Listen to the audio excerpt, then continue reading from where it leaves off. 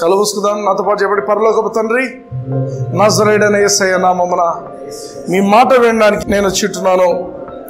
నా ఆత్మీయ నేత్రాలను తెరవండి. మీ వాక్యంలోని సత్యాన్ని, మాధుర్యాన్ని, శక్తిని నేను అనుభవించుటకు నా హృదయాన్ని వాక్యం కోసము తెరిచింటున్నాను. నాతో మాట్లాడండి. నా జీవితాన్ని మీరే బాగుపరచుమని నజరేయుడైన యేసయ్య నామమున అడిగి ప్రార్థించి పొందింటున్నాను తండ్రి. ఆమేన్. హల్లెలూయా. So faith comes by hearing and hearing through the word of Christ. Bible నుంచి తీసుకునే ఏ వాక్యం విన్నా విశ్వాసం కలుగుతుంది అనేది శుద్ధ అబద్ధం. శుద్ధ అబద్ధం. ఏ వాక్యం అయితే క్రీస్తును హెచ్చింపజేస్తుందో, ఆమేన్, ఏ వాక్యం అయితే క్రీస్తును హైలైట్ చేస్తుందో అది మాత్రమే విశ్వాసాన్ని తీసుకొస్తుంది. ఆమేన్, ఆమేన్. సంసోన్ జీవితంలో క్రీస్తు ఉన్నాడు. ఆ క్రీస్తును చూపించాలి. You should tell about how Samson died. సంసోన్ చనిపోయేప్పుడు what was the position? It was cross. క్రీస్తు. He was an example of Jesus that would come. Amen. So క్రీస్తును గురించి ఎప్పుడు మనం హైలైట్ చేస్తుంటామో, ఒకటి కాదు, పాత నిబంధనలో you can see the glimpses of Jesus Christ at the cross. ఆమేన్. పౌలు చెప్పే మాట ఏంటి? మేము సిలువ వేయబడ్డ క్రీస్తును నేను ప్రకటిస్తున్నాను. సిలువ వేయబడ్డ క్రీస్తును ప్రకటిస్తేనే విశ్వాసం వస్తుంది. ఆమేన్. ఎందుకంటే యేసు క్రీస్తు సిలువ మీద నీ కోసం ఏం చేసిందని ప్రకటిస్తేనే విశ్వాసం కలుగుతుంది. అది చెప్పకపోతే ఇంకా వేరే ఏదైనా చెప్పు, ఎవరి గురించి అని చెప్పు, విశ్వాసము రాదు. హల్లెలూయా. సామెతల గ్రంథము 16వ అధ్యాయము 25వ వచనం.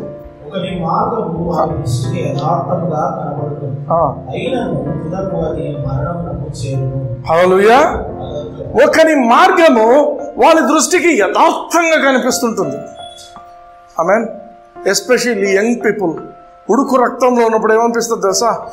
నేను తీసుకునే ఈ నిర్ణయం చాలా పవర్ఫుల్, నేను చాలా నిజాయితీగా తీసుకుంటున్నాను, చాలా పర్ఫెక్ట్గా తీసుకుంటున్నాను, నా ఆలోచన చాలా కరెక్ట్గా ఉంది, నేను చాలా యథార్థంగా ఉన్నాను అనుకుంటారు. చాలా మటుకు ఈ డెసిషన్స్ ఎక్కడొస్తాయి తెలుసా? పెళ్లి దగ్గర వస్తాయి అన్నమాట. పెళ్లి చేసుకోవాలన్నప్పుడు ఇటువంటివన్నీ వస్తుంటాయి. నిజానికి there are people who are suffering and regretting even after 10 to 20 years. కాదు, కొందరు లైఫ్ లాంగ్ కూడా రిగ్రెట్ అవుతున్నారు. అయ్యో, నేను పలానా రోజున నేను ఆ నిర్ణయం తీసుకోకపోయింటే బాగుండేది. నాట్ జస్ట్ మ్యారేజ్, చాలాసార్లు జీవితంలో మనం పోగొట్టుకున్నప్పుడు తెలుస్తుంది. ఇక్కడ ఏం చెప్తున్నాడు? ఒకరి మార్గం వాని దృష్టికి యథార్థంగా కనబడదును. నీ దృష్టికి కనబడుతుంది, దేవుని దృష్టికి కాదు. అది గుర్తించండి. ఫస్ట్ థింగ్, ఒకని మార్గము వాని దృష్టికి యథార్థంగా కనబడును, అయినను తుదకు అది మరణం చేరును. మరణం అంటే ఏంటి? చనిపోవడం అనా?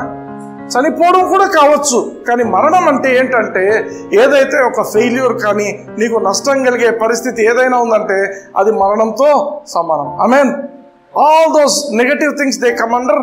మనం దుఃఖపడుతుంటాం, బాధపడుతుంటాం, ఎప్పుడో చేసిన పనికి ఎన్నో రోజుల క్రితం ఏదో తప్పు చేస్తుంటాం, అది ఇంకా పట్టుకొని పీడిస్తూ ఉంటుంది. I have seen so many people regretting. అయ్యో, నేను ఆ పని చేయకపోయింటే బాగుండు, అయ్యో నేను ఆ రోజు అలా చేయకపోయింటే బాగుండు. కొందరు అంటుంటారు, young people, I just want to encourage you, I just want to warn you also. చాలాసార్లు లవ్ మ్యారేజెస్ అనేవి చర్చెస్లో మాట్లాడుతుంటారు.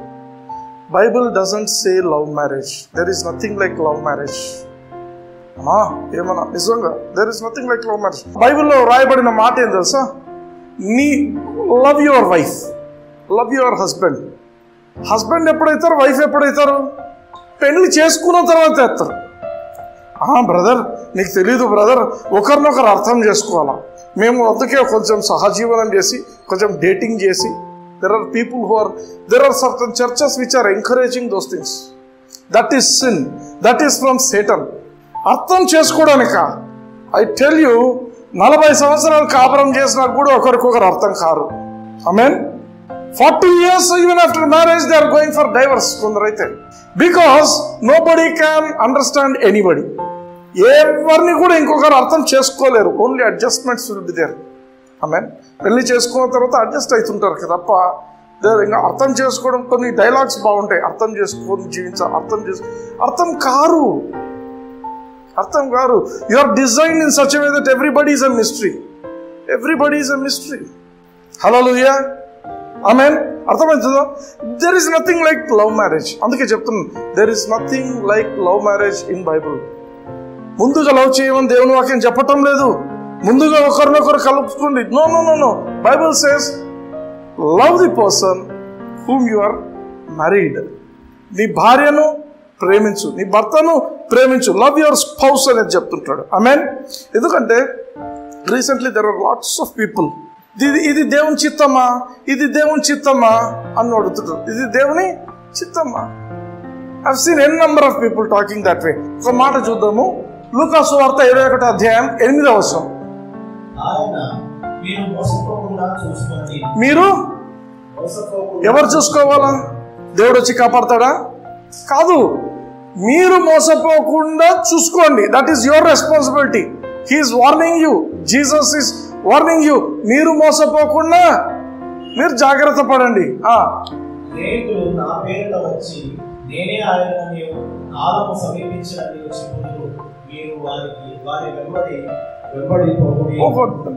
ఎవరైనా కూడా, అందుకే వాక్యం చెప్పే ప్రతి ఒక్కరు వెంబడి పడకూడదు. ఫస్ట్ థింగ్ గుర్తుపెట్టుకోండి. వాక్యం చెప్తున్నారు కదా, ఆ టీవీలో వస్తున్నారు కదా, అవన్నీ follow కావద్దండి. Be like people of Beriah. Berean people ఎలా ఉండినారు తెలుసా? అపోస్తుల కార్యములు 17వ అధ్యాయం 10-11 వచనాలు చదువుదాం.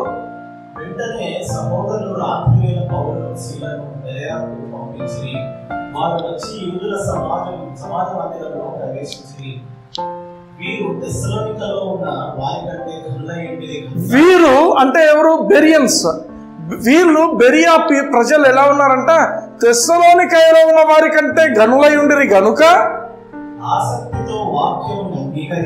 ఆసక్తితో వాక్యాన్ని అంగీకరిస్తున్నారు. వాక్యాన్ని అంగీకరిస్తారు. పౌలు శీలాలు చెప్పే వాక్యాన్ని అంగీకరించి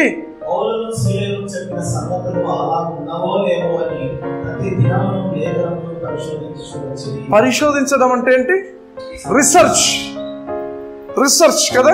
ఎవరైనా పోస్ట్ గ్రాడ్యుయేషన్ చేసే వాళ్ళకి అర్థమవుతుంది రీసెర్చ్ అంటే. పరిశోధించిరి. పౌలు శీలాలు ఫస్ట్ రోజు విన్నారు వాక్యం, అంతా బాగానే చెప్తున్నారులే బా, కాబట్టి ఇంకా రోజు బాగానే చెప్తుంటారులే వీళ్ళు అనుకోలే. పౌలు శీల సూపర్ మిరకల్స్ చేస్తున్నాడు. పౌలు గొప్ప శక్తి దేవునితో వాడబడుతున్నాడు. స్టిల్ వాళ్ళు ఏం చేస్తారంటే ఎవరు చెప్పినా వింటారు, రెడీగా రాసుకొని వింటున్నారు. కానీ ఇంటికి పోయి ప్రతిరోజు పరిశోధిస్తున్నారు. పౌలు చెప్పింది లేఖనంలో ఉన్నది కరెక్టేనా కాదా, రెండు మ్యాచ్ అవుతున్నాయా కావట్లేదా, వినడం ఎత్తు. దేవర్ రీసెర్చింగ్. ఒక్కరోజు కాదు, పౌలు ఎన్ని రోజులు చెప్తే అన్ని రోజులు దేవర్ researching. Hallelujah, hallelujah. Be people of Beriah. Berean people లాగా ఉండాలి మనం. ఆమేన్, ఆమేన్. బెరియా ప్రజల్లాగా ఉండాలి.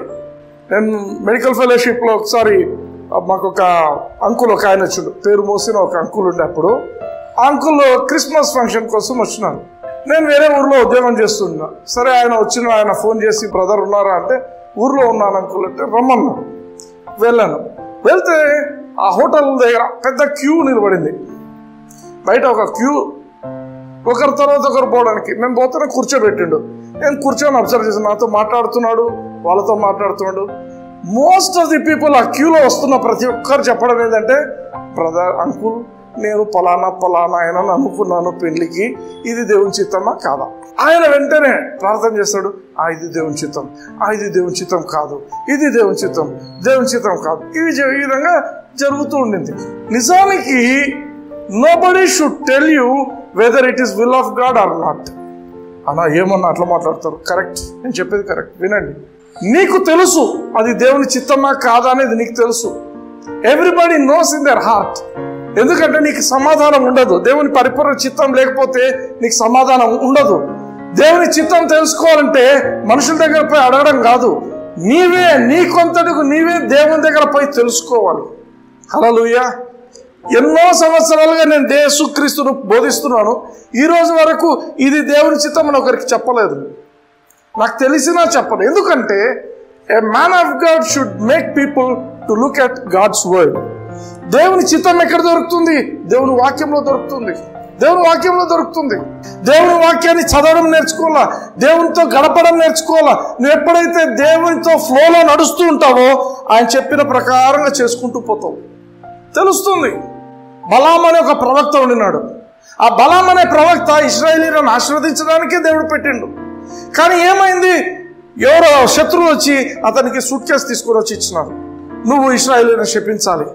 ఇశ్రాయేలీయులను శపించాలా ఆశీర్వదించాలా? ఆయన దేవుని చిత్తం ఏంటి ఆయనకు తెలియదా? తెలుసు. తెలిసినా ఏమంటాడు దేవుని దగ్గర పోయి, ప్రభా మరేం పోవాలా? దేవుని చిత్తం నీకు తెలిసినప్పుడు మళ్ళీ పోయి అడగొద్దు దేవుని దగ్గర. నీకు తెలుస్తుంది. వాడికి డబ్బు అంటే ఆశపడి పోయి అడుగుతాడు. Everybody knows the will of God for their life. దేవుని వాక్యంతో గడిపే వాళ్లకు దేవుని చిత్తం ఏంటి అనేది తెలుస్తుంది.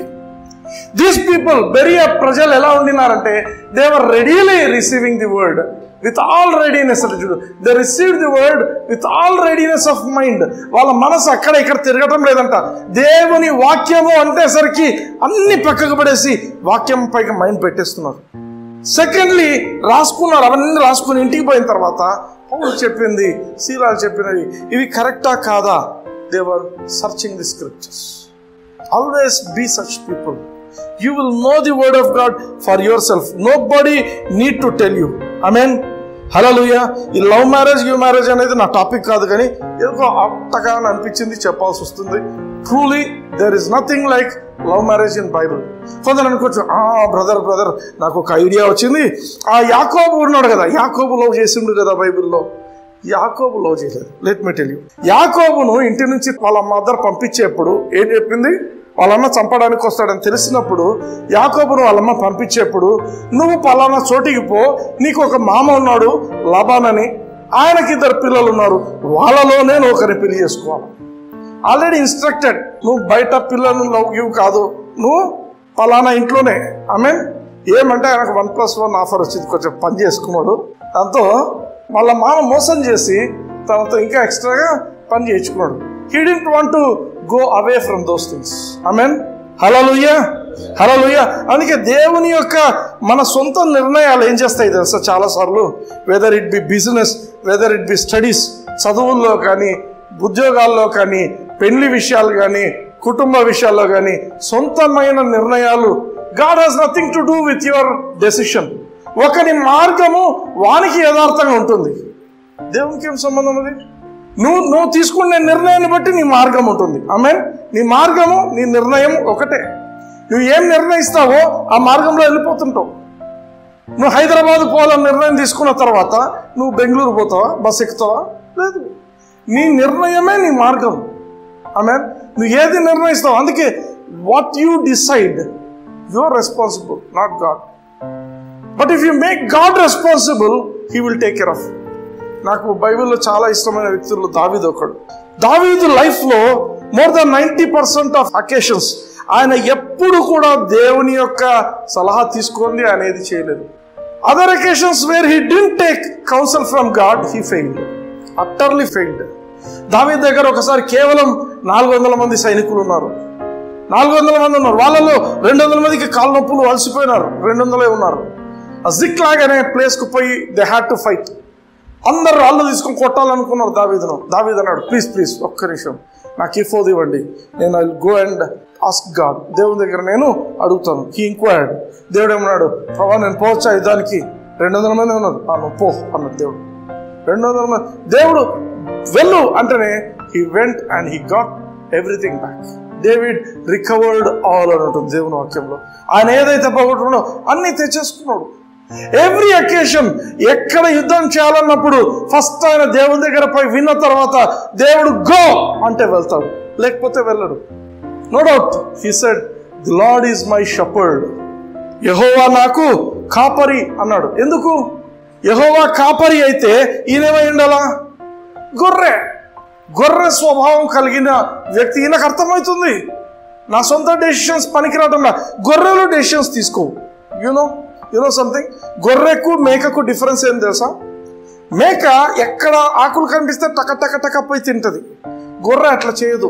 గొర్రె ఏం చేస్తుందంటే కాపరి ఎక్కడ తీసుకోకపోతే అక్కడికే పోతుంది. అది దానంతటా అది ఇష్టం వచ్చినట్టు పోతుంది. దానికి మైండ్ ఉండదు. It doesn't take any decision. ఈ కొండ మీద గడ్డ అయిపోయింది, నెక్స్ట్ కొండను చూస్తాను, ఆ కొండ మీద గడ్డ ఉంది, ఆడిపోతాను అని పోతుంది. It weights for it's master. గొర్రెకుండే లక్షణం ఏంటంటే it will not take its own moves. సొంతంగా మూవ్ కాదు. There are so many goats in Christian life. నేను క్రైస్తవులను అని చెప్పుకుంటారు, కానీ గోట్ లాగా సొంత డెసిషన్ తీసుకునే వాళ్ళు చాలా మంది ఉన్నారు లోకంలో. గోట్ అంటే ఇంకో మంచి పేరు, అంటే మంచి అంటే వైల్డ్ పర్సన్ అన్నట్టు. ఇప్పుడు ఫర్ ఎగ్జాంపుల్ లియోనెల్ మెస్సీ ఉన్నాడు, ఫుట్బాల్. వాడిని ఏమంటారు? గోట్ అంటారు. ఎందుకు? He behaves wild. వాడు ఆడినట్టు ఎవడు ఆడడం అనమాట. సో తోపు అంటారు. ఇంకొక అతను టెన్నిస్ లో ఒకడు ఉంటాడు, ఏం పేరు? ఫెదరర్ గోట్ అంటారు. గోట్ అంటే they do all wild things. వాళ్ళు they go to some extraordinary place చేస్తుంటారు. గోట్ అంటారు వాళ్ళని. గోట్ అంటే ఏంటంటే ఇట్ గోస్ అరౌండ్ అటు ఇటు ఎక్కడ పోయి చేసేస్తుంది. But that nature should not be in Christians. అలా చేసినట్లయితే, అందుకే ఒకని మార్గం వానికి బాగానే ఉంటుంది, యథార్థంగా ఉంటుంది, చూడడానికి బాగుంటుంది. అది గేమ్స్లో బాగుంటుంది, ఆటలలో బాగుంటుంది, బట్ నాట్ ఇన్ లైఫ్. ఆమేన్. ఆట అయితే అయిపోయింది అనుకో, మళ్ళీ రీస్టార్ట్ చేసి మళ్ళీ కొత్తగా ఆడుకోవచ్చు. లైఫ్ అలాంటిది కాదు. లైఫ్ ఒకసారి స్టార్ట్ అయితే మళ్ళీ యూ కాంట్ స్టార్ట్. నేను చిన్నప్పుడు సెకండ్ క్లాస్లో నేను ఇప్పుడు మళ్ళీ సెకండ్ క్లాస్ నుంచి స్టార్ట్ చేస్తా. There is nothing like that. పోల్సింది. Life goes on. ఈరోజు అయిపోయింది. ఈరోజు మళ్ళీ తిరిగి రాదు. You can't get back what you have lost in life. అందుకే లైఫ్లో డెసిషన్స్ తీసుకునేప్పుడు don't be a goat, be a sheep. Shepherd. The lord is my shepherd. David చెప్తాడు, the lord is my shepherd. ఎందుకు? He wants to listen. దేవుడి నుంచి విని ఆయన పని చేయాలనుకున్నాడు. హల్లెలూయా, హల్లెలూయా. యోహాను సువార్త 10:11 చూడండి. యేసు ప్రభు చెప్తున్నమాట, నేను గొర్రెలకు మంచి కాపరిని. మంచి కాపరి గొర్రెల కొరకు తన ప్రాణం పెట్టును. ఓకే, ఎక్కడైనా గొర్రెల కాపరి గొర్రెల కోసం ప్రాణం పెట్టినది చూస్తున్నారా ఎప్పుడన్నా? సింహం వచ్చినా పులి వచ్చినా ఏం చేస్తారు? గొర్రెను పట్టకపోతే నేను సేఫ్గా ఉంటాను అనుకుంటారు. ఆమేన్. యేసుక్రీస్తు కాలంలో కూడా అలానే ఉంటారు అందరూ. But this shepherd is a different shepherd. ఈయన దేని గురించి మాట్లాడుతున్నాడంటే, మంచి కాపరి గొర్రెల కొరకు తన ప్రాణం పెట్టును. Jesus new why he had come. ఎందుకు వచ్చిండో ఆయనకు తెలుసు. There was a purpose. ఆయన చనిపోవడానికే వచ్చిండు. ఆయన పుట్టింది చనిపోవడం కోసమే పుట్టిండు ఆయన.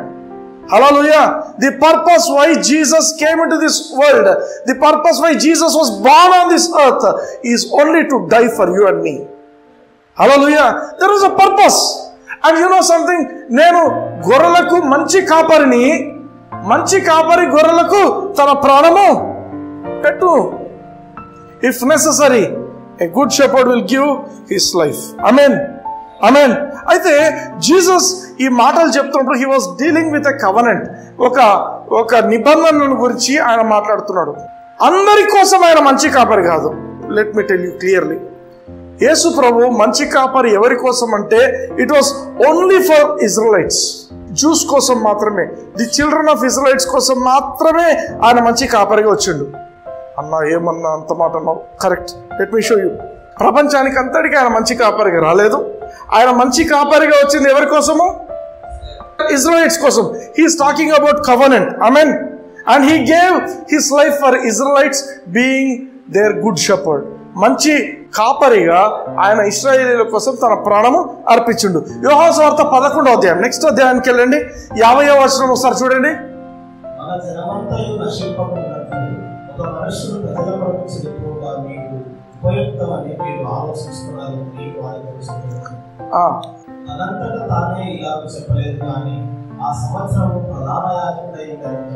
ఆమేన్. కయఫా అనే అతను మాట్లాడుతున్న మాటలు. కయఫా ప్రధాన యాజకుడిగా ఉండినాడు ఆ సంవత్సరం. ఆయన హీ వాస్ ప్రొఫెసింగ్. ఏమని చెప్తున్నాడు? మన జనమంతయు నశింపకుండా, nation which is that nation? That is Israel. మన జనమంతా నశింపకుండా ఒక్క మనుషుడు ప్రజల కోసం చనిపోవుట మేలు. ఆ ఒక్క మనుషుడు ఎవరు? యేసుక్రీస్తు. ఈ విషయము కయఫాకు కూడా తెలియదు. బట్ పరిశుద్ధాత్మ చేత, because he was the high priest that year, ఆ సంవత్సరం ఆయన హై ప్రీస్ట్ కాబట్టి పరిశుద్ధాత్మ దేవుడు ఆయన నోటి ద్వారా ఆ మాటలను మాట్లాడించాడు. హల్లెలూయా. So Jesus didn't come for the whole world. ఒక వర్షన్ గుర్తుపెట్టుకోండి మాట. అంటే మనము యేసు ప్రభు మనకంతా కాపరి కదా, కాపరే. లెట్ మీ టెల్ యూ, ఒక్క ఇజ్రాయిట్స్ కోసమే అనే ఆలోచన వస్తుంది ఇక్కడ. ఎందుకంటే because he's talking about covenant. ఆమేన్. అయితే మీరు చూడండి యోహాను సువార్తలోనే 10వ అధ్యాయం 16వ వచనం గమనించండి. యేసు ప్రభు చెప్తున్న మాట ఏమని చెప్తున్నాడు? ఈ దొడ్డివి కానీ వేరే గొర్రెలు నాకు కలవు. ఈ దొడ్డి ఏది? ఇశ్రాయేలీలు. ఈ ఇశ్రాయేలు గొర్రెల కోసమే కాకుండా నాకు కలిగిన గొర్రెలు వేరేవి కూడా నాకున్నాయి. ఈ దొడ్డివి కానీ వేరే గొర్రెలు నాకు కలవు, వాటిని కూడా నేను తీసుకొని రావాలను. అవి నా స్వరం వినును. అన్ని గొర్రెలతో సంబంధం లేదు. యేసు ప్రభువుకు తెలుసు ఏ గొర్రెలు ఆయన స్వరం వింటాయి, ఏ గొర్రెలు ఆయన స్వరము వినవు. దేవుడైతే మాత్రం లోకాన్నంతటిని ప్రేమించి తన కుమారుని ఇచ్చిండు. లోకమంతా రక్షింపబడాలనేది దేవుని ఉద్దేశం. కానీ దేవునికి తెలుసు లోకమంతా కూడా రక్షింపబడదు, కొన్ని గొర్రెలు మాత్రమే నా మాటలు వింటాయి, నా కుమారుడి మాటలు వింటాయని దేవునికి తెలుసు. ఇక్కడ అందుకే చూడండి, అవి నా స్వరం వినును, అప్పుడు మంద ఒక్కటియు గొర్రెల కాపరి ఒక్కడును అగును. హల్లెలూయా, హల్లెలూయా. ఒకే మంద, ఒకే కాపరి. వాళ్ళు ఇశ్రాయేలీయులు ఒక మంద అయితే ఇశ్రాయేలు కాని వాళ్ళు కూడా దేవుని స్వరము, ఆ గొర్రెల కాపరి యొక్క స్వరం వినేటువంటి గొర్రెలు ఉన్నాయి. వాటిని ఈ గొర్రెలను కలిపి ఒకే మందగా ఒకే కాపరిగా ఉండబోతున్నాడు ఆయన. హల్లెలూయా, హల్లెలూయా. ఎఫెసీయులకు రాసిన పత్రిక 2వ అధ్యాయం 14వ వచనం. పౌలు గట్టిగా మాట్లాడుతున్న మాటలు చూడండి. ఎఫెసీ 2:14. ఒక్క నిమిషం. మీకును మాకును. ఎఫెసీ సంఘం ఎవరు? వాళ్ళు ఇశ్రాయేలీలా? కాదు, ఇశ్రాయేలీలు కాదు. వీళ్ళు ఫారినర్స్, జెంటైల్స్. ఇండియన్స్ ఎట్లనో ఎఫిషియన్స్ కూడా ఒకటి. అర్థమవుతుందా? ఎఫెస్ దేశం పోయి వాళ్ళు సువార్త ప్రకటించడానికి వెళ్ళారు. ఆమేన్. వీళ్ళు ఇశ్రాయేలీలు కారు. అయితే పౌలు వీళ్ళకి రాస్తున్న లెటర్లో ఏమని చెప్తున్నాడంటే, ఆయన యేసుక్రీస్తు గురించి చెప్తున్నాడు. ఆయన మన సమాధానమై ఉండి మీకును మాకును, మీరు ఎఫెసీయులు, మేము వచ్చేసి ఇశ్రాయేలీయులము, మీకును మాకును ఉండిన ద్వేషమును అనగా విధిరూపకమైన ఆజ్ఞలు గల ధర్మశాస్త్రమును తన శరీరమందు కొట్టివేయుట చేత మధ్య గోడను పడగొట్టి మన ఉభయులను ఏకము చేసెను. ఇశ్రాయేలీయులకు 10 ఆజ్ఞలుండే, మనకు ఆజ్ఞలు లేకుండే. అయితే యేసు ప్రభు ఏం చేసినంటే ఆయన శరీరంలో ఆయన ఆ యొక్క ఆజ్ఞలను అన్నిటినీ కొట్టివేసి మనకు అంటే ఇశ్రాయేలీయులకు, ఇశ్రాయేలీయులు కానటువంటి వాళ్ళైన మనకు మధ్య ఉన్న గోడను పడగొట్టేసి ఏం చేసాడు? మన ఉభయులను ఏకం చేశాను. హల్లెలూయా. ఇప్పుడు యూదుడు లేడు, అన్యజనులు లేరు. ఆమేన్. మరి ఎవరున్నారు? కింద చూడండి, ఇట్లు సంధి చేయొచ్చు.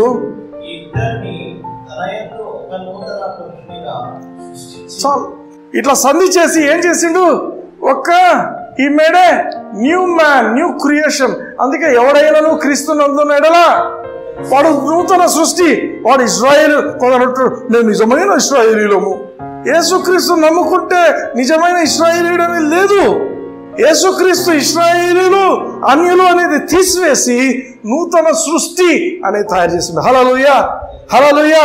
ఎందుకే ఎవడైనా క్రీస్తునందున్నాడలా వాడు నూతన సృష్టి. Therefore now if anybody is in Christ, he is a new creature. హల్లెలూయా. అందుకే కాపరి అంటే pastor. Amen. He is a pastor. హెబ్రీయులకు రాసిన పత్రిక చూడండి. హెబ్రీయులకు రాసిన పత్రికలో 7వ అధ్యాయం 24-25 వచనాలు చూద్దాం. ఈయన మన కాపరి. యేసుక్రీస్తుని గురించి పౌలు భక్తుడు రాస్తున్న మాటలు చూద్దాం. యేసుక్రీస్తు నిరంతరము ఉన్నవాడు గనుక. యాజకుడు అంటే ఎవరు? Pastor. Amen. Yesu Prabhu he became hour priest. ఎట్లా యాజకుడు అయిండు? నేను ఇంకో మెసేజ్లో చెప్పాను. ఏమని చెప్పాను? ఎప్పుడైతే యోహాను చేత బాప్తిస్మం పొందుతున్నాడో ఆ సమయంలో యాజకత్వము బాప్తిస్మం ఇచ్చి యోహాను నుంచి యేసుక్రీస్తుకు వచ్చేస్తుంది. అందుకే he became hour high priest. ఆయన తన సొంత రక్తాన్ని తీసుకొని పరలోకానికి వెళ్ళి పరలోకంలో ఉన్న అతి పరిశుద్ధ స్థలంలో కూడా ఆయన తన రక్తాన్ని ప్రోక్షించుండే దేవుని వాక్యం చెప్తుంది. చూడండి, ఈయన తన ద్వారా దేవుని యొద్దకు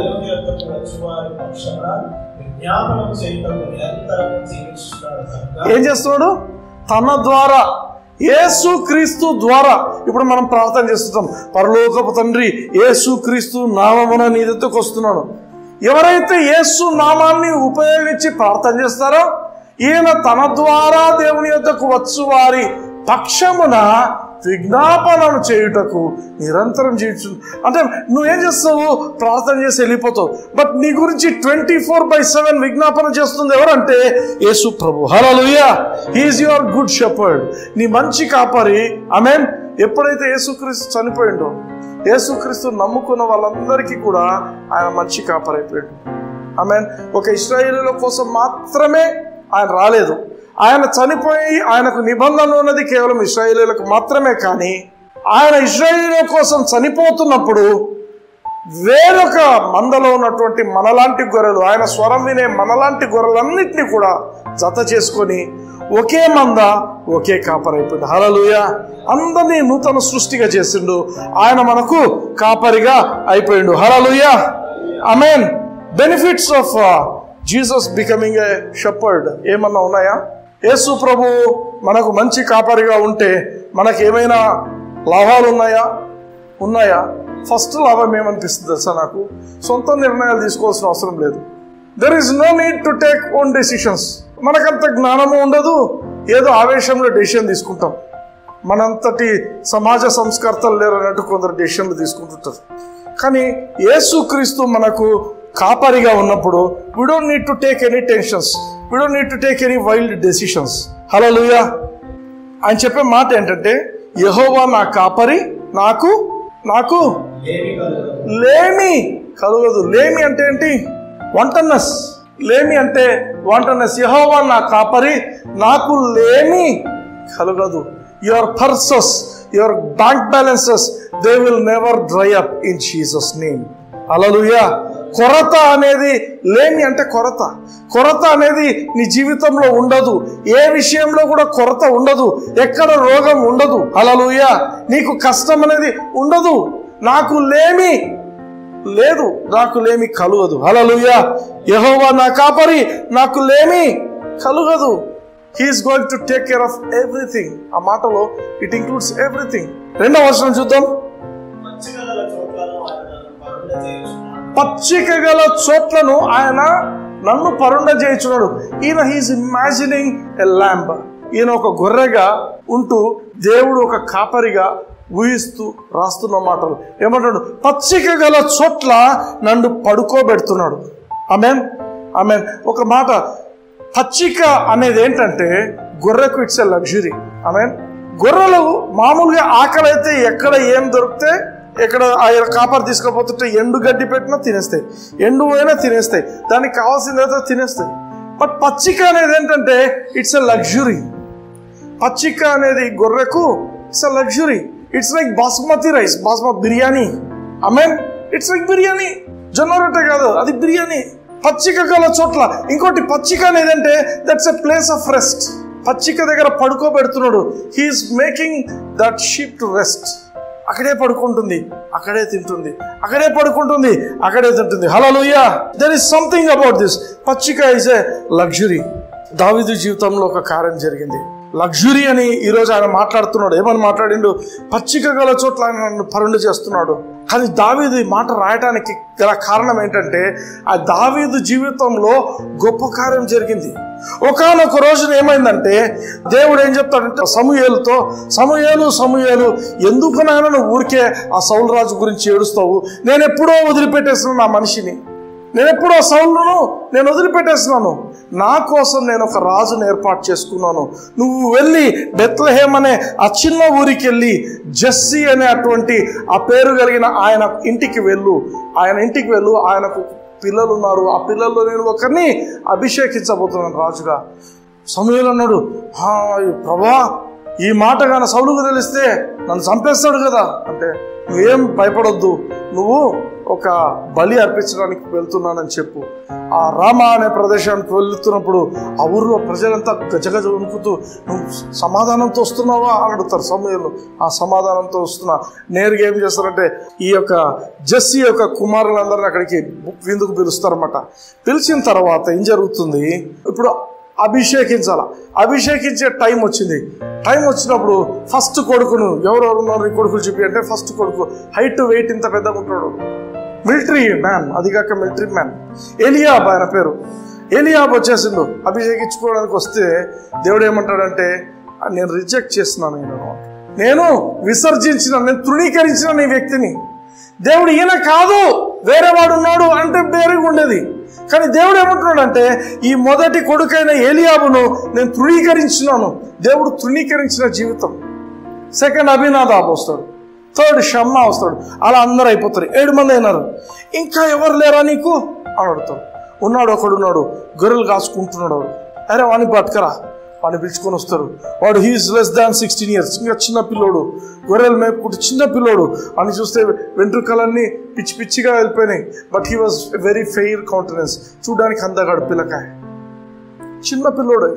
దేవుడు ఏమంటాడంటే, rise up and anoint that fellow. Hallelujah, rise up. వెంటనే లేస్తాడు కొమ్ము తీసుకొని. అక్కడ రాయబడిన మాట ఏం తెలుసా, దేవుడు తన సహోదరుల మధ్య దావీదు అభిషేకించాడు. హల్లెలూయా. అభిషేకించడం అనేది it's a respect, it's a respect. Hallelujah. God respected this small kid before all his brother. అయితే అక్కడ క్లియర్గా ఉండే మాట చూడండి.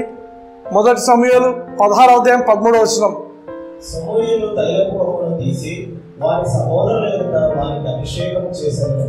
నాట నుండి యెహోవా ఆత్మ దావీదు మీదికి బలముగా వచ్చెను. తరువాత సమూయేలు లేచి రామాకు వెళ్ళిపోయాడు. And the spirit of the Lord came upon David from that day forward. From that day, ఆ పర్టికులర్ డే. అంతకు ముందు పరిశుద్ధాత్మ దేవునికి దావీదుకి ఎటువంటి సంబంధం లేదు. ఆ రోజు అభిషేకించిన రోజు పరిశుద్ధాత్మ దేవుడు దావీదు మీద దిగొచ్చుండు. అలా మమ్మల్ని ఎవరు అభిషేకించలేదు కదా. The words which I speak unto you, they are spirit and they are life. మీరు ఫెలోషిప్ లో వింటున్న మాటలు ఉన్నాయా? ఈ మాటలు వింటూ వింటూ ఉన్నప్పుడు దేవుడి యొక్క అభిషేకం మీ మీదకి వస్తూ ఉన్నది. అది గుర్తుపెట్టుకోండి. ఎవరో తైలం తెచ్చి పుయ్యాల్సిన అవసరం లేదు. You are sanctified, you are purified because of the words which I am speaking. You are anointed because the words which I speak unto you, they are spirit and they are life. నేను మీతో మాట్లాడే ప్రతి మాట కూడా అవి దేవుని యొక్క ఆత్మయు, అవి జీవం నైటున్నాయి. హల్లెలూయా, హల్లెలూయా. You are anointed, you are all anointed people. హల్లెలూయా, ఆమేన్. అయితే దావీదు అభిషేకింపబడిన తర్వాత ఏం జరిగింది అంటే, ఒకానొక రోజున ఆ గొర్రెలను మేపుతున్న సమయంలో ఒక సింహం వచ్చింది, సింహాన్ని చంపేసిండు. ఇంకొక రోజు ఏమైంది, ఒక ఎలుగుబంటి వచ్చింది, ఎలుగుబంటిని చంపేసిండు.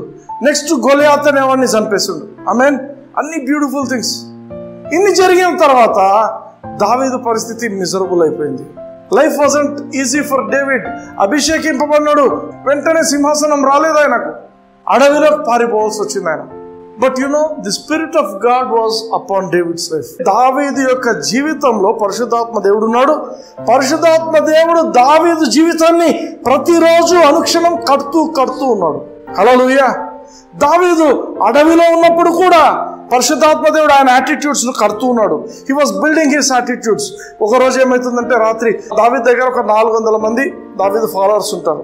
వాళ్ళందరూ కూడా అప్పుల్లో ఉన్న వాళ్ళు, కష్టాల్లో ఉన్న వాళ్ళందరూ దావీదు దగ్గరకు వచ్చి చేరినారు.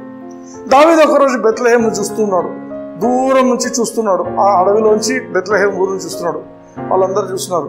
ఏమయ్యా దావీదు, ఏం అట్లా చింత చేస్తున్నావు, ఏం ఆలోచిస్తున్నావు? ఎన్ని రోజులైందో బెత్లెహేమ్ నీళ్లు తాగక, నా ఊరు నీళ్లు తాగక ఎన్ని రోజులైందో అన్నాడు. వెంటనే వాళ్ళలో కొందరు ఏం చేస్తున్నారంటే, దావీదుకు ఇంత చేస్తున్నాడు మన కోసం, మనం దావీదు కోసం ఏమైనా చేయాలా, నీళ్ళు అడిగిండు కదా, నీళ్లు తెద్దామని బిందెలు తీసుకొని పోయి రాత్రిపూట బెత్లెహేమ్కు పోయి బిందెలు నీళ్లు తీసుకొని దావీదు దగ్గరకు వచ్చింది. దావీదు ఆశ్చర్యపోయాడు. ఎక్కడి నుంచి తెచ్చినారు ఈ నీళ్లు? బెత్లెహేమ్కు పోయినాం. అయ్యో, రాజు యొక్క సైనికులు ఎవరైనా చూసింటే మీ ప్రాణాలు పోయే ఉండేవి కదా. రాజా పర్లేదు దావీదు, మీకోసం ఇది మాత్రం చేస్తున్నాం కదా. దావీదుకి అర్థమైపోయింది, ఇవి నీళ్లు కాదు, they are very precious because they casted there lifes. వీళ్ళు వెళ్ళిన వాళ్ళలో చనిపోయి ఉండొచ్చు కూడా ఎవరైనా. This water is not normal water. This water is very precious because those people who brought this water, they have even given their lives. వాళ్ళ ప్రాణాలు ముందుగానే అప్పచెప్పేసుకుని వెళ్ళిపోయినారు. చనిపోతే చనిపోయినాం, మేమైతే నీళ్లు తీసుకొచ్చిస్తాం దావీదుకి అని చెప్పి ఇచ్చినారు. ఒక్క చుక్క నీళ్లు కూడా తాగలేదు దావీదు. ఏది ప్రెషియస్ అనుకున్నాడో దాన్ని తీసి, ఆ నీళ్ళని తీసి దేవునికి పానార్పణం అని చెప్పేసి ఆ అర్పణగా అర్పించేసింది నీళ్లు. హల్లెలూయా. Whatever was precious in David's life, he gave it as an offering to God. Hallelujah. Hallelujah. చాలాసార్లు ఏం చేస్తాం తెలుసా, ఏదన్నా మన దగ్గర అంతా అయిపోయి పనికి మాలదు ఉంటే జనాలు కానుకేస్తారు దాన్ని తీసుకుపోయి. మంచివన్నీ లోపల పెట్టుకొని కాదు. David's attitude was to give the best to God. David was a king even before he was a king. David's attitudes అన్నీ కూడా కింగ్లీ attitudes. ఒక రాజు చేయాల్సిన పనులన్నీ చేస్తున్నాడు ఆయన. హల్లెలూయా. హల్లెలూయా. దేవునికి ఎంత శ్రేష్టమైన ఉన్నాయో అవి ఫస్ట్ నాకు కాదు, నా దేవునికి ఇవ్వాలి, ఇచ్చేస్తాడు. ఇవన్నీ ఎక్కడ చేస్తున్నాడు? రాజు అయినాక చేయటంలా, రాజు కాక ముందే అడవిలో ఆయన చేస్తున్న పనులు ఇవన్నీ. Holi spirit was building David's attitudes. హల్లెలూయా. ఒక ఎంకరేజింగ్ మాట చెప్పానా, డైలీ ప్రే, పరిశుద్ధాత్మదేవా నన్ను బిల్డ్ చేయి తండ్రి, నాలో ఉన్న దేవుడు లోకంలో ఉన్న వాడి కంటే గొప్పవాడు, అయితే నన్ను బిల్డ్ చేయి, నా యాటిట్యూడ్స్ బిల్డ్ చేయి. హల్లెలూయా. హల్లెలూయా. One day David became king of Israel. First జూడాక్ అవుతాడు, then he became king of Israel. Hallelujah. Every day he had a kingly food, kingly table. Biryanis ఉన్నాయి, అన్నీ ఉన్నాయి. పారడైజ్ ఉంది, బావర్చి ఉంది, అన్ని బెస్ట్ బిర్యానీస్ అని అక్కడే ఉన్నాయి.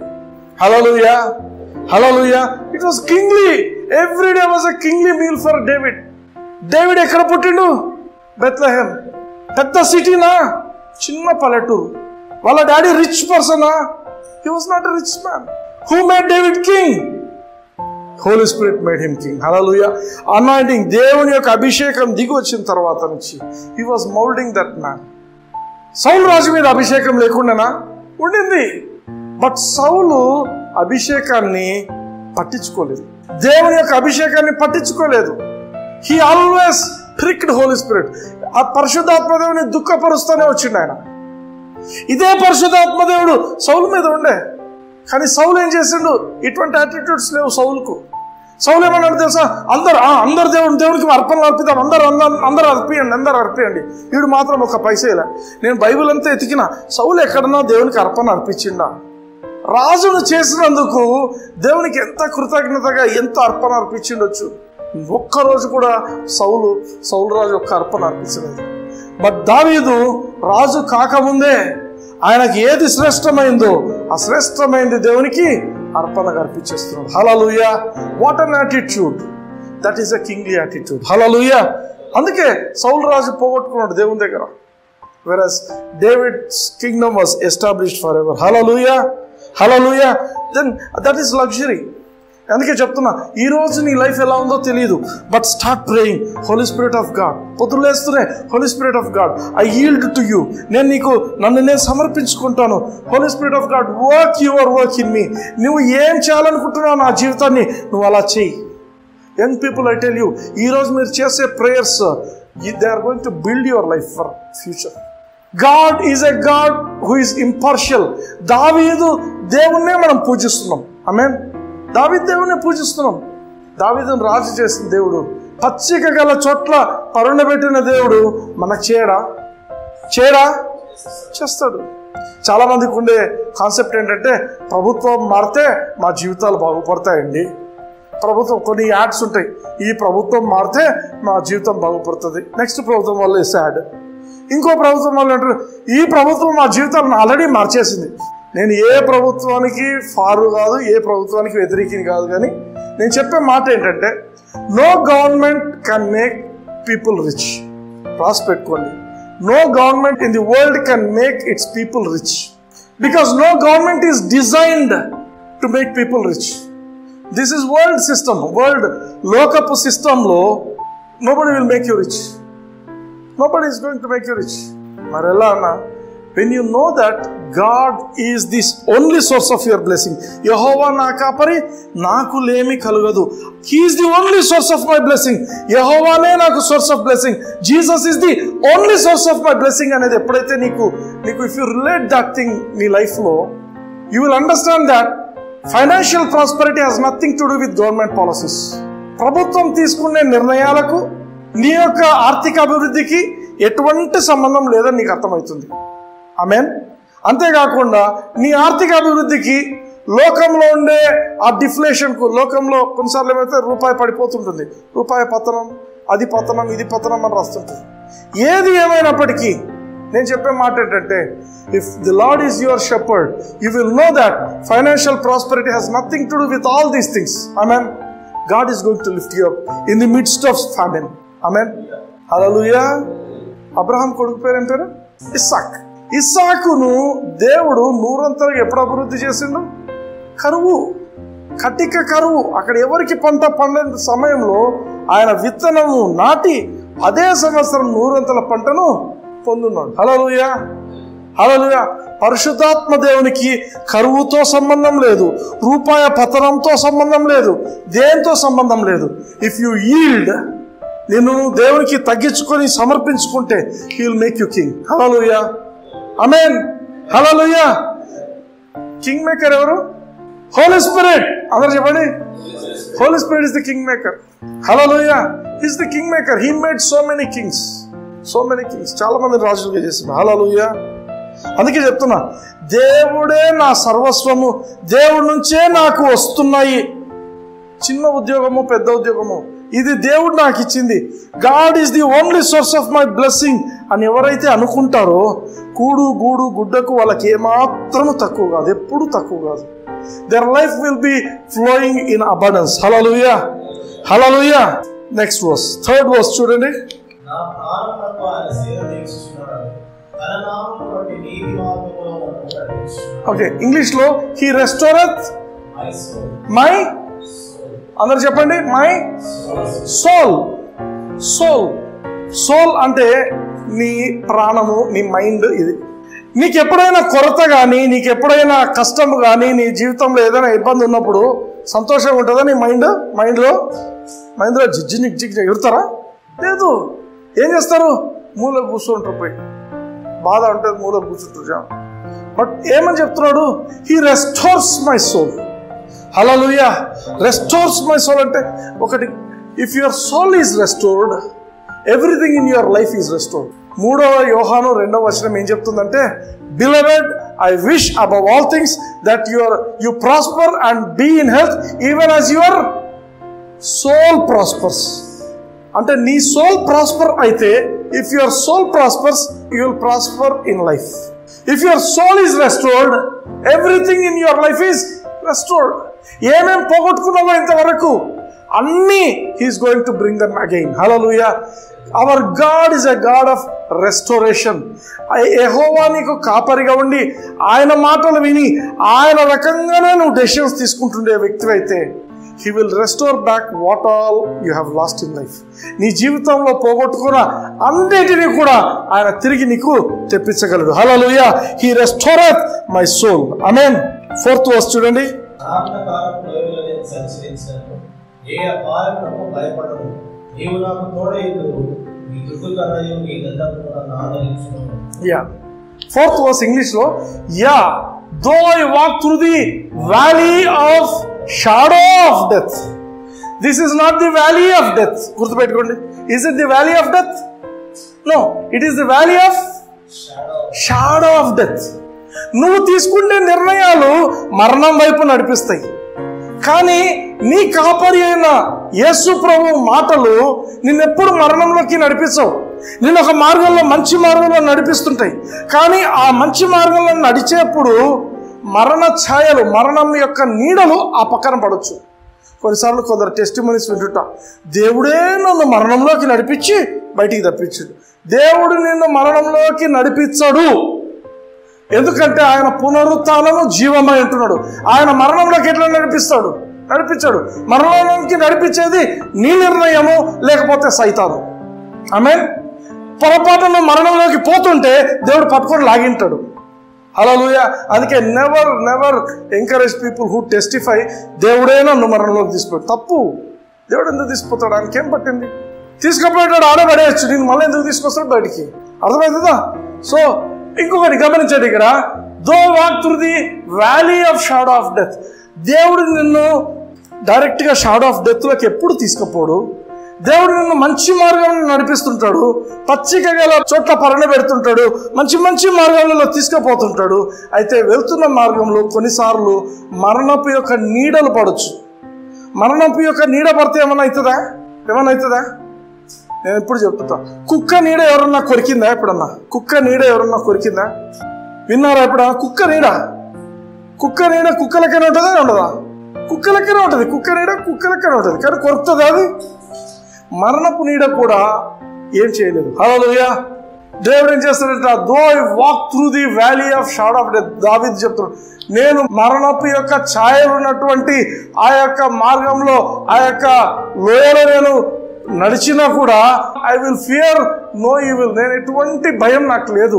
For the what with me. చూడండి, దేవుడు మనకు చెప్పిన మాట ఏంటంటే, నేను నిన్నెన్నడూ విడువను, నేను నిన్నెన్నడెన్నడూ ఎడబాయను. For you are with me, the what with me, దై రాడ్ అండ్ దై స్టాఫ్. స్టాఫ్ అనేది చిన్న కర్ర, లావుగా ఉంటుంది, చిన్నగా ఉంటుంది కర్ర. అది నడుముకు తగిలించుకుంటాడు ఈ యొక్క షెపర్డ్, కాపరి. వేరే స్టాఫ్ అనేది ఇలా పొడవుగా ఉంటుంది, ఫ్రంట్లో హుక్ ఉంటుంది. ఆ హుక్ దేనికంటే దట్ ఈస్ ఫర్ నంబర్ ఎన్ని గొర్రెలు ఉన్నాయి ఇట్లా జరుపుతాడు అనమాట. అది కాదని ఆ హుక్ దాని మెడకి ఇట్లా పెట్టి దొబ్బేస్తుంటాడు. అదే ఏదైనా జంతువు ఏదైనా వస్తే ఈ స్టాఫ్తో కొడతాడు అనమాట. సో భయపెడతాడు. సో ఈ రెండు కూడా కాపాడటానికే వాడబడిన వస్తువులు. ఆమేన్. అయితే దావీదు చెప్తున్న మాట ఏంటంటే, దై రాడ్ అండ్ దై స్టాఫ్ దే కంఫర్ట్ మీ. చూడండి, లూకాసు వార్త 21వ అధ్యాయంలో ఎండ్ టైమ్స్ గురించి యేసు ప్రభు చెప్తున్న మాటలు వినండి. 21వ అధ్యాయం 25వ వచనం చూడండి. మరియు సూర్య చంద్ర నక్షత్రములతో నక్షత్రములలో సూచనలను భూమి మీద సముద్ర తరంగముల ఘోష వలన కలవరపడిన జనములకు శ్రమను. సముద్ర తరంగముల ఘోష, యూనో సంథింగ్, సునామీ విన్నారా?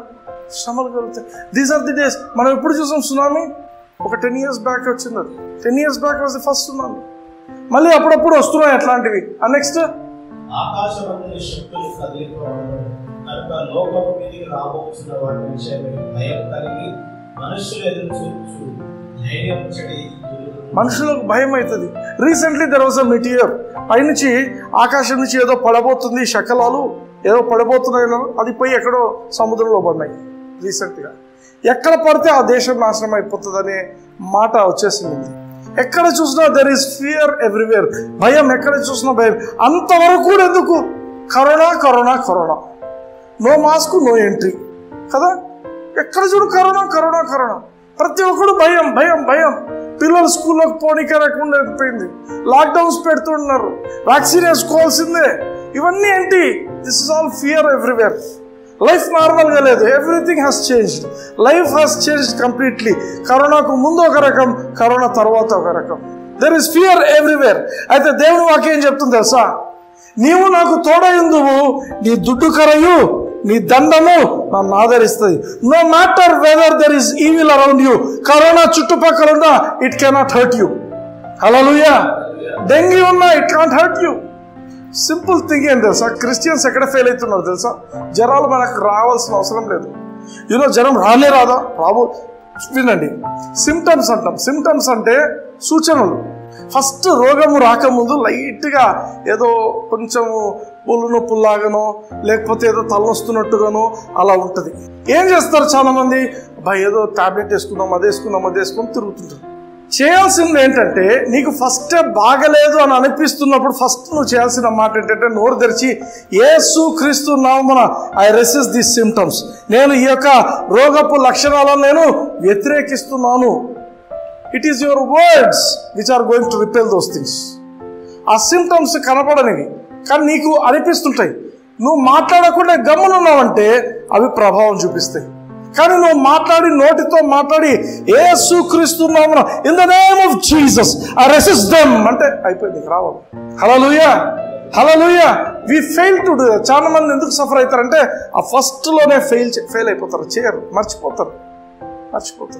దానివల్ల ఏమైతే తెలుసు, చాలా మంది they have lost there lifes also. Negligence. Christian life you are 24/7 you are in a warfare. గుర్తుపెట్టుకోండి, నీ చుట్టూ కూడా యుద్ధం జరుగుతూనే ఉంటుంది 24/7. సాతానుడు వాడి యొక్క దుష్ట శక్తులు ఈరోజు డెంగ్యూ అంటాడు, రేపు ఇంకోటి అంటాడు, కరోనా అన్నాడు, ఇంకోటి ఏదో వస్తుంది, డెల్టా వేరియంట్ అంట, గామా వేరియంట్ అంట, అన్ని వేరియంట్ వస్తాయి. ఇంకా అందుకే దేవుడు వాక్యం ఏం చెప్తుంది తెలుసా, నా పక్క 1000 మంది పడి నిన్ను, కుడి పక్కన 10,000 మంది కూలను, అపాయం నా ఎద్దకు రాదు. హల్లెలూయా, హల్లెలూయా. 1,000 may fall at my side, 10,000 at my right hand, but it shall not come nigh me. అంటే నా దగ్గరికి రాదు. ఎందుకు? మహోన్నతుని చాటును నివసించేవాడు సర్వశక్తుని నీడను విశ్రమించుతున్నా. నేనే మహోన్నతుని చాటును నివసిస్తున్నా. If you make a decree, నీ జీవితాన్ని దేవుని యొక్క అతి పరిశుద్ధమైన స్థలంలో మహోన్నతుని చాటును నువ్వు నివసిస్తున్న జీవితం అయితే ఏ అపాయం నీ దగ్గరికి రాదు అసలు. హల్లెలూయా, హల్లెలూయా. Refuse sickness in Jesus name. యేసుక్రీస్తునామమున రోగం అనేదాన్ని నేను ఎంటర్టైన్ చేయను. ప్రకటించాలా, నోరు తెరిచి ప్రకటించాలా. హల్లెలూయా. 5th verse. నా శత్రుల ఎదుట, శత్రువులు లేకుండా కాదు, బాగా గమనించండి. Thou preparest a table before me in the presence of my enemies. శత్రువులు ఎక్కడన్నా ఉన్నారా, నా శత్రువులు ఏమైనా చేస్తారా, నా శత్రువులు ఏమి చేయగలరు అని నువ్వు ఆలోచించాల్సిన అవసరం లేదు. ఆమేన్. నీ శత్రువులను పెట్టి వాళ్ళ ముందే నీకు భోజనం అరేంజ్ చేస్తాడంట. ఆమేన్. ఎందుకు? Because they are not at all factors. వాళ్ళు అసలు నీ జీవితాన్ని ఏమి చేయలేరు కాబట్టి. హల్లెలూయా. They can't do anything. దేవుడు ఎందుకు పెడుతున్నాడు శత్రువులను? బికాస్ ఆ శత్రువులు నిన్ను ఏమీ చేయలేరు. ఆమేన్. ఆ శత్రువుల ఎదుట వాళ్ళను నిలబెట్టి నిన్ను కూర్చోబెట్టి నీకు భోజనం పెట్టే దేవుడు. హల్లెలూయా. మేబీ నీ శత్రువులు ఎవరైనా నీకంటే మంచి పొజిషన్లో ఉన్నారేమో, నిన్ను పాడు చేసే పరిస్థితి ఉంటుందేమో అని సైతాన్ని ఆలోచనలు పెడుతుండొచ్చేమో. బట్ దేవుడు వాక్యం ఏం చెప్తుందంటే అదే శత్రువు ఎదుట దేవుడు నీకు భోజనం సిద్ధపరుస్తాడు. హల్లెలూయా, హల్లెలూయా. చూడండి, నా శత్రువు ఎదుట నీవు నాకు భోజనము సిద్ధపరచదు, నూనెతో నా తల అంటి ఉన్నావు. నేనేం చెప్పా? నూనెతో తల అంటడం అనేది ఇట్ ఈస్ రెస్పెక్టింగ్, ఆనరింగ్. ఆమేన్. అంటే దేవుడు ఏం చేస్తాడంటే నీ శత్రువుల మధ్యలోనే God is going to lift you up. Hallelujah. He is going to honour you in the presence of your enemies. నీ శత్రువులు చూస్తుండగా అబ్బా సునీల్కి ఏమవుతుంది, అబ్బా ఈయనకేమవుతుంది, ఏం కాదు, ఇంకా పైకి పోతుంటాడు. హల్లెలూయా, హల్లెలూయా. Hour Christian life graph is upwards and forwards. మనం ముందుకు ఎదుగుతూనే ఉంటాం. హల్లెలూయా. ఆమేన్, ఆమేన్. Praise the lord. నా తల అంటేను, నా గిన్నె నిండి పొర్లుచున్నది. హల్లెలూయా. నీకు ఒక గిన్నె, నీ జీవితం ఒక గిన్నె, నా జీవితం ఒక గిన్నె. ఈ గిన్నె నిండి పొర్లుచున్నది. ఒకవేళ నువ్వు తినే ప్లేట్ ఉంది అనుకుందాం, నువ్వు తినే ప్లేట్ ఉంది, నీ గిన్నె నిండా ఫుడ్ పెట్టారు, నువ్వు తిన్నావు, ఇంకా పడుతూనే ఉంది, పొర్లుతూ ఉంది. ఏం చేస్తావు? తినగలవా? నువ్వు తినగలిగినంత తింటావు. ఇంకా వస్తూనే ఉంది, పొర్లుతూ ఉంది, బిర్యానీలు పడుతూనే ఉన్నాయి. ఏం చేస్తావు? రెస్టారెంట్ పెట్టుకుంటావా? ఏం చేస్తావు? ఇతరులకు పంచుతావు. అర్థమవుతుందా? నీ గిన్నెలో ఉండేది నీ కోసం, నీ గిన్నె పొరలేది ఇతరుల కోసం. That is the reason for God blessing you. నిన్ను దేవుడు ఆశీర్వదించడానికి గల కారణం ఏంటంటే నువ్వు ఇతరులకు ఆశీర్వాదకరంగా ఉండాలి. హల్లెలూయా. బిర్యానీ రెస్టారెంట్లు పెట్టుకోవడం కోసం కాదు, వాళ్ళు ఇతరుల ఆకలి తీర్చడం కోసం దేవుడు నేను పెట్టేటాడు. హల్లెలూయా. నువ్వు తినగలిగినంత తిను. నీకు ఎక్కువ అయిందా ఇంకొకరికి ఇవ్వు. తండ్రిగా డబ్బులు ఉన్నాయా, కష్టంలో ఉన్న వాళ్ళకి ఇవ్వు. హల్లెలూయా. ఆమేన్. నా గిన్నె నిండి పొర్లుచున్నది. There is always abundance. యెహోవా నీ కాపరి అయినప్పుడు నువ్వేదో ఆడికాటికి బతికే జీవితం కాదు. You live in abundance. Your life is a life of abundance. నాతో పాటు చెప్పండి, my life is a life of abundance. My life is a life of abundance. Hallelujah. 6వ వచనంకి వచ్చేద్దాం. చూడండి, నేను బ్రతుకు దినములన్నీ కృపాక్షేమం లేక ఆగట్టవచ్చును. ఇంగ్లీష్ లో షూర్లీ, షూర్లీ అంటే డెఫినెట్లీ, ఖచ్చితంగా. This is something which is affirming, గట్టిగా చెప్తున్నారు. Surely goodness and mercy. ఎవరి గుడ్నెస్? దేవుని మంచితనం, దేవుని యొక్క కనికరం. Goodness and mercy shawl follow me few days of my life. All the days of my life అంటే ఎలా తెలుసా? యు నో సంథింగ్, నువ్వు పడుకున్నావు, goodness and mercy are beside you. నువ్వు నిద్ర లేస్తున్నావు, goodness and mercy are there with you. You go to bathroom, goodness and mercy are there with you. You take a shower, goodness and mercy are with you.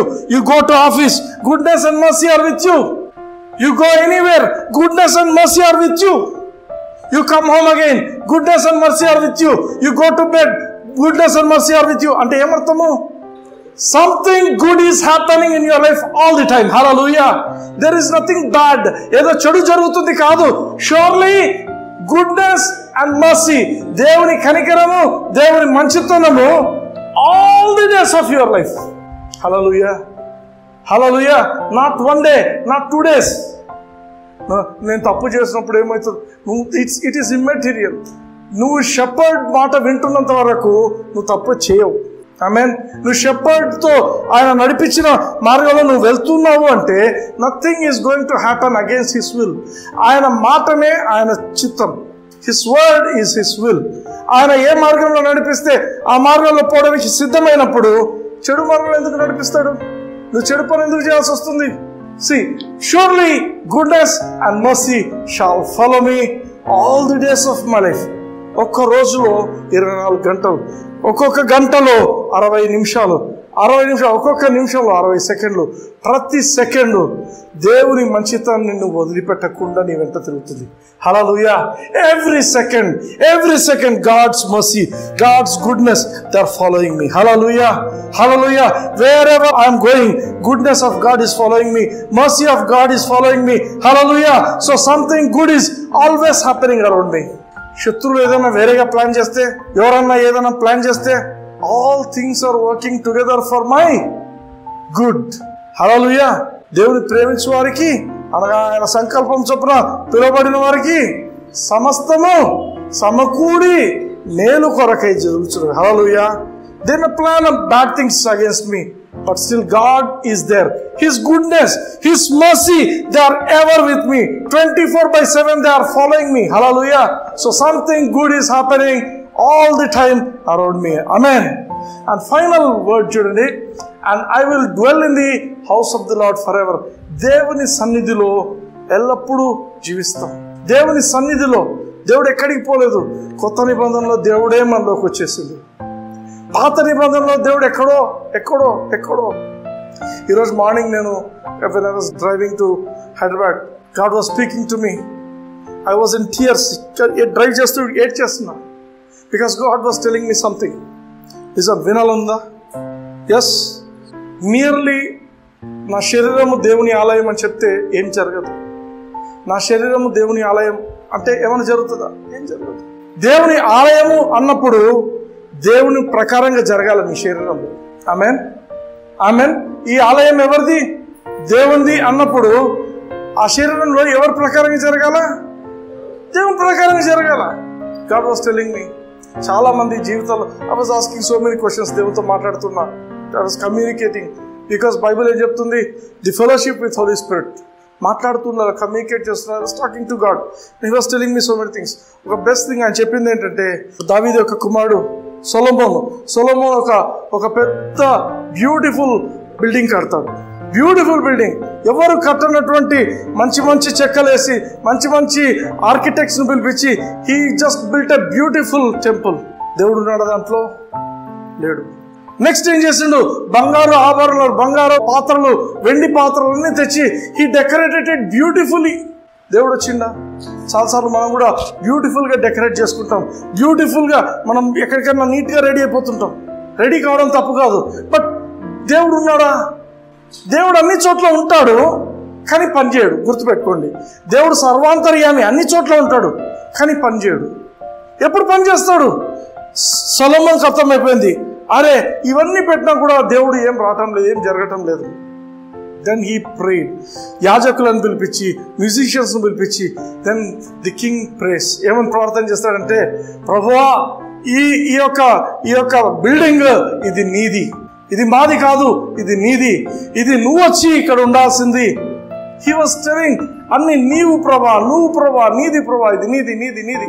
ఆ టెంపుల్లో అతి పరిశుద్ధ స్థలం లోపల ఉంటుంది. పరిశుద్ధ స్థలంలో ఈ యాజకులు వాళ్ళు ఉంటారు. వెన్ హీ వాస్ ప్రేయింగ్, బైబిల్లో రికార్డ్ చేయబడే మాట ఏంటంటే, the presence of God came. వచ్చేసరికి ఏ యాజకుడు కూడా నిలబడడానికి చేతగాక అందరు పడిపోయినారు అనాయింటింగ్తో. అనాయింటింగ్ ఎంత వచ్చిందంటే దేవుని సన్నిధి, ఎవ్రీబడి ఫెల్. ఆ దేవుడు అప్పుడు మాట్లాడే మాటలు ఏం తెలుసా, నేను ఇక్కడ ఉంటున్నాను, ఐ కేమ్. ఆమేన్. ఎప్పుడైతే నువ్వు లీగల్గా, కొన్నిసార్లు ఏం చేస్తుంది తెలుసా, కార్ మీద జీసస్ అని రాసుకుంటావు, ఇండ్ల మీద జీసస్ అని రాసుకుంటావు. ఏమవుతుంది? ఏం కాదు. జీసస్ అని రాసుకున్నంత మాత్రం ఏం కాదు. కానీ did you consecrate it for God? Do something for God. దేవునికి ఇది కాన్సక్రేట్ చేసి ప్రతిష్ఠించి, ప్రభా ఇది నీది అని ఎప్పుడైతే చెప్తావో, then God told me I will have legal authority to come అంటే కంటిన్యూలు వచ్చినాయి నాకు. ఎందుకంటే ప్రభా నీకు లీగల్ అథారిటీ ఏంది ప్రభా? నీ రక్తం పెట్టి నా ప్రాణాన్ని, దేహాన్ని, నా శరీరం మొత్తం నువ్వు కొనుక్కున్నావు తండ్రి. నా దగ్గర ఏమైనా ఉందంటే అది అంతా నీదే ప్రభా. Today what I am is because of you. Legal right ఏంది ప్రభా? నీ ఇష్టం వచ్చిన చేసుకో ప్రభా. You know something, you need to welcome God to work in your life. దేవుడు ఉంటాడు కానీ పనిచేయడు. If you want God to do something, God to function in your life, consecrate your life. కాన్సక్రేటింగ్ అంటే ఏం తెలుసా? దేవుని ఇష్ట ప్రకారంగా వదిలిపెట్టండి నీ జీవితాన్ని. ప్రభా నా శరీరము, నా ఆత్మ, నా మనస్సు అన్నీ నీవి తండ్రి. I consecrate my life to you. నీ ఇష్టం వచ్చినట్టు నా జీవితంలోకి వచ్చి నీ ఇష్టం వచ్చినట్టు చేయి ప్రభా. హల్లెలూయా. Does it make sense? Amen. That's the truth. Until and unless you allow him, you welcome him. సైతాన్ అయితే నువ్వు పిలిచకపోయినా డ్రర్ వచ్చేస్తాడు. దేవుడు ఎట్లంటే he's a gentlemen. Unless and until you welcome him, he doesn't move. Hallelujah. Hallelujah. Surely goodness and mercy shall follow all your life, all the days of your lives. Hallelujah. Hallelujah. This is the word from God. Surely goodness and mercy shall follow everybody sitting here. Me lifes అన్ని కూడా దేవుని యొక్క goodness and mercy shall follow you in Jesus name. Hallelujah. Are you blessed?